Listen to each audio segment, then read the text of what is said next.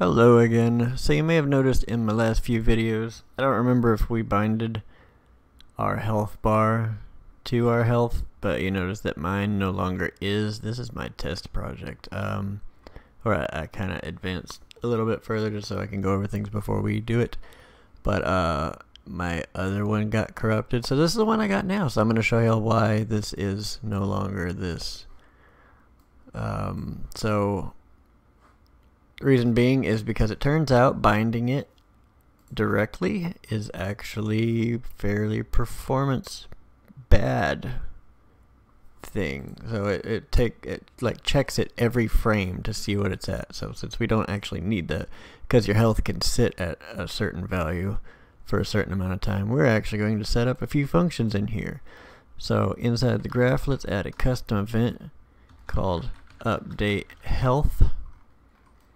Let's add one more custom event called update mana, and then we'll add one more custom event, update XP.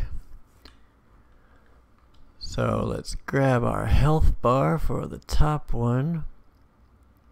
Where's our mana bar for the second one? And then our XP bar on the last one. So we will grab our player reference. And whenever we call this update health function, which we'll do from the player blueprint, but we're going to set all this up in here, we will get the current health and the max health. And just like when we bind it, we need to divide the current health by the max health. Now from this health bar, we can set %. And then instead of calling it every single frame, we just call it this once and then we're good. So inside the player blueprint, if we go find our restore health function,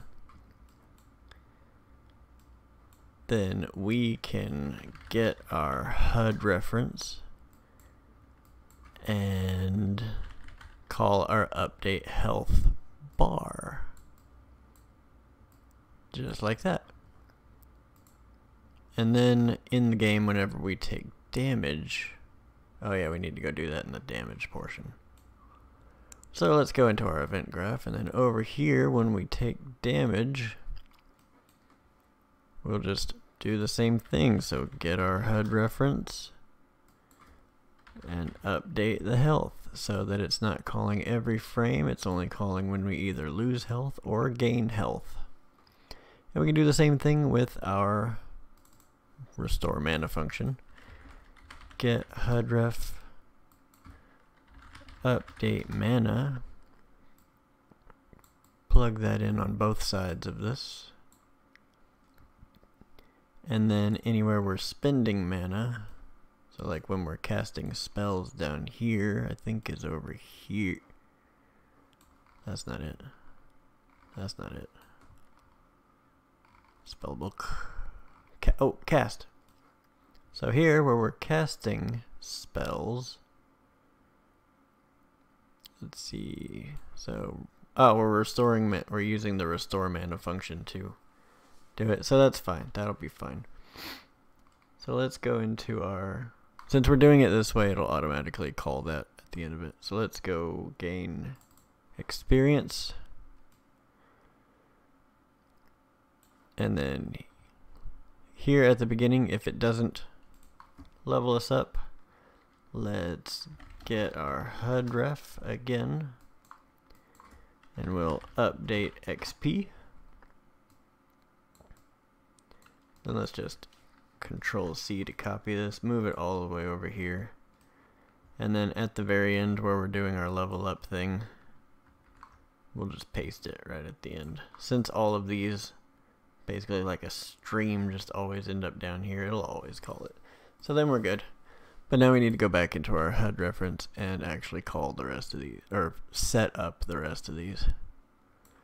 So get current mana, get max mana, divide that, and then we'll set the mana bar % to that new value. And then same thing, we'll get XP, current XP.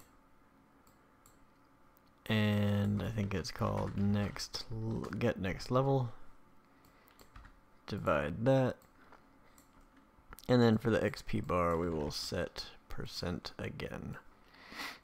Now in order to initialize these values, we're just going to do it manually. So over in the designer, so % is 1 on that, and 1 on that, and then 0 on that.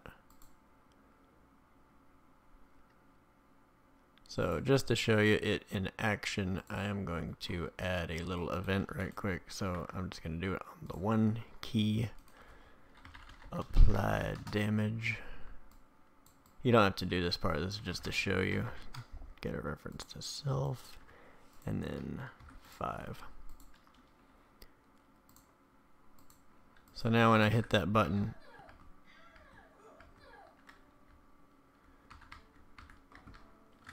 and now if I use a health potion, fills it back up. And I don't need that other one. So yeah, that's a quick way we can do that.